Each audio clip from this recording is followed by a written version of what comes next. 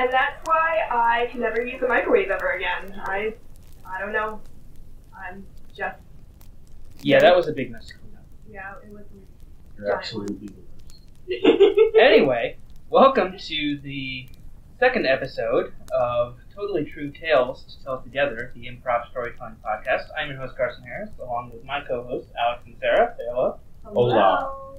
And today, it has been decided that Alex will be telling us the story. No one's allowed to get mad at me if it sucks. So, Alex, what story are you telling us today? I know the story of how hard it is to pick up a piece of paper. It was about, you guys know, it's the story of how I started my own country. Like, you guys have all heard this story. Like, yeah, but you tell it so well. I know, but like, I feel like this has gotten stale. Like, all of the other knows. people around the fire here listening with us have not heard it. Of course. So, as we all know, I am the dictator of my own country that I have started. So, this all started back, like, I was going to college, and like, it was real boring. People that I was going to school with were kind of... I was not... Sorry. I know that I'm not supposed to swear, but like as a dictator of my own country, I swear all the time, so I will do my best to not do that again. Sorry to the editor. Anyway, they were just kind of jerks, and like, so I decided that, I was gonna leave college and go do whatever. But then, obviously, the job market was terrible. So I just went, you know what, I'm gonna be an explorer and try and go find something new and make that the way that I build my livelihood and my future. Sure, you're building on the experiences of many other explorers in history, setting out on your own. My heroes, Christopher Columbus, General Custer, great heroes of the island. So I went off into the wilderness down in South America. Now, were you prepared for, like, did you pack? No, because I'm dope as hell. I didn't think I needed anything. Obviously, that was wrong, obviously, but at the time, I was a very rash college kid who was just like, you know what, I'm going into the woods with a large knife and some water, and obviously I'm going to be fine. Because your matches ran out anyway. Yeah. Now that seemed unnecessary. Okay, so I there's a lot of jungle down in the Amazon, so I was like, I'm going to go and like try and find anything. Lost City of Gold. Of course. So I went down searching there. It was horrific. I went into the Amazon with a knife and water and nothing else, and clearly that went. So I was kind of lost in the jungle for a while, and then eventually was like kind of delirious and came across some guy's boat. And so like I steal this boat. I'm like, oh, this has food and whatnot. If I steal this boat and get into international waters, it's my boat. So it just like had the keys. No, I had learned how to hotwire as a small child. So That's another story. It obviously is, but like that's not the story I'm telling you now. So a story for another time. But okay. so I hotwire this boat. I get it going down the Amazon. I end up out in the open ocean. We're just going along for a little while. And eventually I happen across like this large, apparently before seen island in the South Atlantic. Is the word that would be. That would probably be. So I get on there and like I just go walking around for a bit, thinking, oh, I just found an empty island. Woo, I'm gonna die on an empty island. And then I just heard a bunch of noise, so I come into this clearing, and there's just a ton of people. There's like there are a bunch of small people that have apparently come to live on this island. Were they actual people, or were they coconuts? They were not coconuts. These are real. How dare you talk about my subjects this way? You've met them. You know Dave. Come on. But so I wander into this area, and like suddenly like everybody stops in this town square that they have going on here, and like looks at me, and they're just like, oh well, this is gonna go for me. They clearly are all gonna think I'm some sort of weirdo attacker who they now have to beat up and kill. Now, so these are like hunter-gatherer level, or is it more advanced than that? Like a more medieval type thing. Like they had fire and like tools and stuff, but they didn't have like electricity. So like there was a bunch of guys in like cart. They had like these large birds. They were having pull carts instead of horses. Yeah, well, like, they were flightless birds, so like they couldn't go anywhere. But like, Well, they could walk though. of course. But that's what I'm saying. They were pulling carts. That's why they haven't gone anywhere else for anyone to see them. They were large flightless birds at the time. Okay. Yep. But so then obviously I'm going around. I walk in and I'm, well, they're going to attack me. But it turns out because I was so much larger than them, they actually found me to be some sort of god of sorts that they felt. I looked like their deity in some way. So these three dudes come walking up to me and they're like, "Oh, can follow us." Obviously, I couldn't understand them at the time because they didn't speak English. They spoke their... Well, that's hurtful. But they spoke their islander language that I have gradually come to understand. So they lead me to this palace that's up on a hill. It's all very fancy and gold-like. Yeah, like adorned with gold, kind of like. It looked like gold. I'm fairly certain it was bronze. They like shined really well because they wanted to look cool, but like. And like architecturally, like is this like a palace in the sense of like? It's a palace in the sense of it was the size of a normal house, whereas the rest of them were the size of like doll houses. Okay. Yep. So like it was very large by comparison to the rest of it. So these people are very tiny, like you would say the size of coconuts.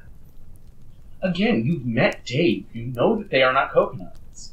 They're about 2.5 to 3 feet tall. Was Tom Hanks anywhere around this? No, Tom Hanks was nowhere nearby this island. Okay. Anyway, so I meet their leader, and he's very cordial, and we talk back and forth. And eventually through this, and they're showing me what appear to be religious texts, and like these pictures of like a deity that looked like a tall, large guy with a beard. They're like, "Oh, they think I'm this guy." Right. And so I sort of kind of took advantage of that fact, and then gradually worked my way in to become their leader. So you are the C-3PO to their Ewoks. Yes, of course. Okay. So I became the leader of this island nation now. And so as I began to learn their language and learn their customs, I began to find out there were more than one of these islands in this general area, with a large population of people that have been living entirely unknown to the rest of the world. So this is just like some spot in the Atlantic that had just never been explored, basically. Yes. Like, it must have been like just off trade routes, right? Yes, exactly. Yeah. It was kind of just in the middle of all of the how was that called? Triangle of stuff where everybody was going. The Bermuda Triangle. No, not the Bermuda Triangle. The Triangle of stuff. The trade routes from back in the day when it was like the triangle trade or whatever. Yeah. That it was in the middle, so like no one really ever ran into it. If they did, they probably didn't make it back to it. Okay. So, yes. So I gradually start to have them take me to these other islands, and we begin to. They had originally been like warring with each other and like having their own individual internal conflicts. However, now that they did all have the same religion, and therefore they were all then unified under the fact that their deity has now come to lead them into the future. So they all started to group together, and then so we began to build their society up. They took some of the information, some of the technology that came on this boat that I had brought, and the various things that I had on me, and started to try and improve their society and use some of the knowledge that I had from back home, and gradually started to help them improve things, and to try and like advance. Obviously, it's not the most advanced society because like I'm not a genius, but like they're moving right along, and like we've gradually built up this small island country. We haven't attacked anyone yet to try and take over, but like it's been 10, 15 years now, and like we've built up a great nation of small people in the middle of the ocean. Now, have you, like, did you ever consider exposing this civilization to the rest of the world? Like, have you gone out and said, "Here we are. Please welcome us into your society"? No, I have not, and here I can tell you why that is. It's because I discovered in a couple of the interior islands. Now, this has to stay here. This is at this campfire. I stay entirely secret. Everything stays here. You can't, listeners. I know you're going to want to. You can't tell anyone about this. There were large oil reserves on like multiple of the interior islands, and like the second I was like, oh, this is when we get big enough. Ooh, this is gonna make us big time. Yeah. But for right now, like, can't tell anyone, right? Because the second like anyone knew that like my little island country had those, they're coming after us to try and take our oil. Like, we can't have that. Yeah. So like, we're working on building up our military and like our ability to defend our islands. Now, my friend Dave is gonna. now what? Like, how advanced? He's very small but mighty. How advanced is the weaponry? That like? Oh, right now they're moving. We haven't quite gotten to guns yet, but like they've got some dope swords, and like some shields and stuff. Like it's like I said, it was medieval before, so they had begun some metalworking. So they had like bows and arrows and swords and stuff. We haven't quite been able to figure out gunpowder yet, because I didn't know it when I left. So like that's part of back here is to try and get some more tech and like research some things to bring back. And be like, hey guys, this is how we do some of this. And like possibly kidnap a couple of scientists to try and help us with our nuclear program. But like that's a long ways off. We aren't quite there yet. Now, so you are like the unilateral leader. I am the final word, but I was not so arrogant to think that I knew these people and their morals and their society so well that I should be the only one. So there is like an advisory committee that is elected by the people. Like there's one person from each island. Of course, my buddy Dave is like he was the first guy I met and he was like sick as hell. So like he's totally up high in the government now. Some people say that's not nepotism, but like I don't care. Something you'd like to say? But no, so we're gradually working on improving our systems and improving our country so that when we do decide to come forward and try and join the world stage, that like we are able to be a world power and like really hold our own, as opposed to just becoming some sort of like coming out to the world and then becoming some sort of colony or vassal state to some larger entity. Now, so like, what is this island like? Like, what do they eat? You know, like, is it like seafood-based kind of stuff? Is it? It's your traditional island stuff. Yes, they do eat coconuts because it's a good source of protein and liquid syrup. But then they eat a lot of seafood because they are based on the ocean.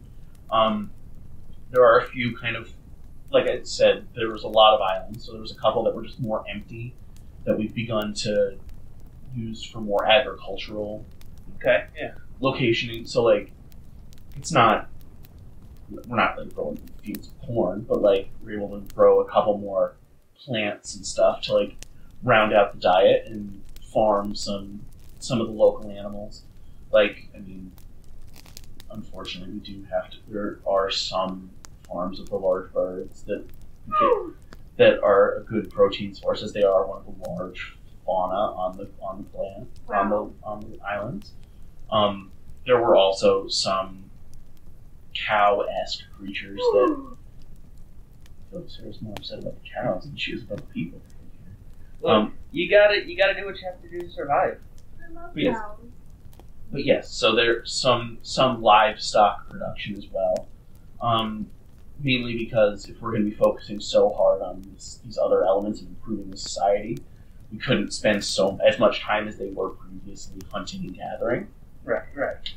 So that's been the main. Like, they were obviously moving out of that already, but I've sped them along out of the hunting and gathering phase, or at least the significant hunting phase of their development, and like we're moving right along. It's been great. Well, I hope that everything goes well for your country there. Yeah. Now Carson's had a lot of questions, but Sarah, do you have questions about this country that I have created?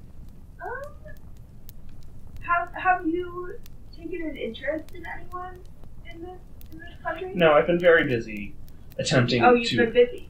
Yes, I've been busy trying to improve this country and like build up their society and whatnot. I do not have time for these kinds of affairs. Got it.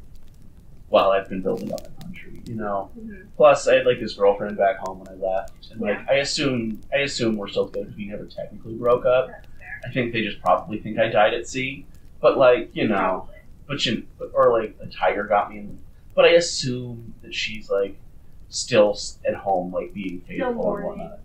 Yeah, she's clearly not going to get with anybody because like they couldn't ever possibly compare. So like that she's probably just at home being sad. Is my assumption. I'm assuming.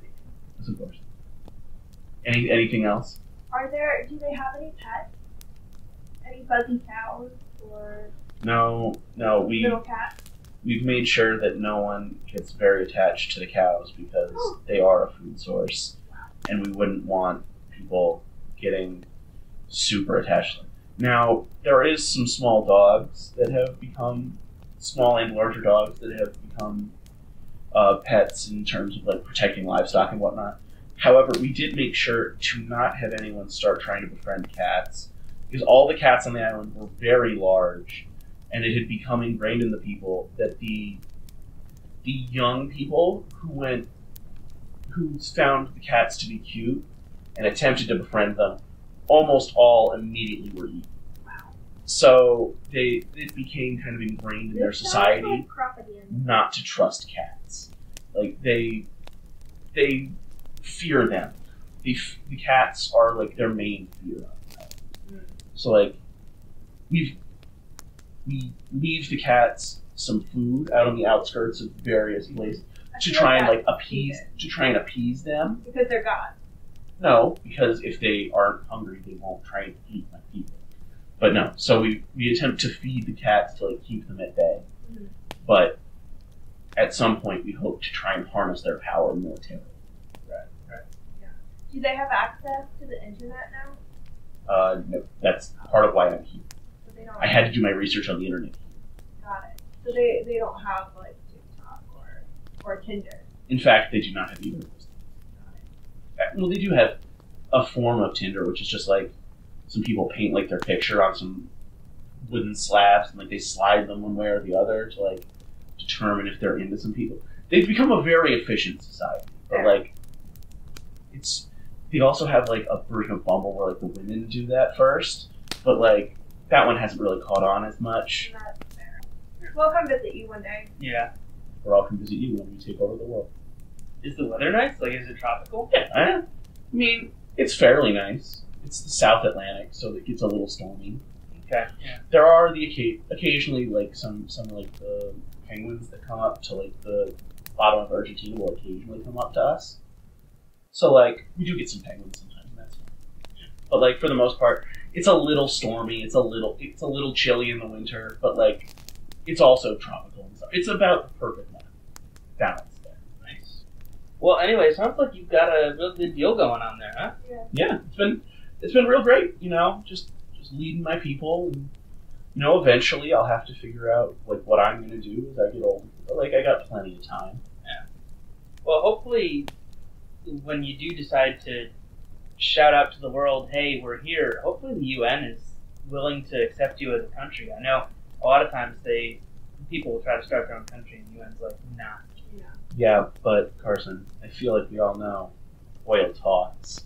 Yeah. And I feel like if I'm willing to be an ally with them and I have plenty of oil reserves, they're going to be like, oh, we don't have to rely on the Middle East anymore for this. And like this dude's friendly and like the people are small and fun. Absolutely, we can be part of the UN. Maybe you could even get a World Cup. See, I don't quite think so. I feel like we'd be real bad in the air. Like our header game would be just like real pool. Well, And I just mean, like teams would just like crossing in on us all the time. We would probably be better suited at like a water polo kind of a sport because they've grown up in the water.